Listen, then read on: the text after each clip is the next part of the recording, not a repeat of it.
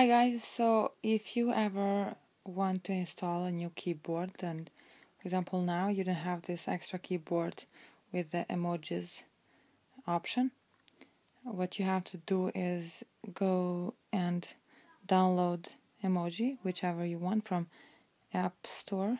Let's go here. Okay, so just type Emoji and search and download whichever you like. So after the download is done and you see that the app is here, then go to settings and choose general,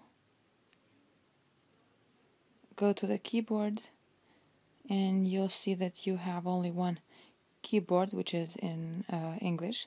You go and choose English, add new keyboard actually, and then you'll have all these languages listed. You can choose whichever you like, or you can just choose Emoji Express. All the emojis you've got, they're gonna be listed there, and allow full access. Allow, and let's go to try and use it. Okay, so when you want to write, you just choose the globe, and here's a list of the emojis you can use. So I hope this has been informative, and thank you for viewing. Bye.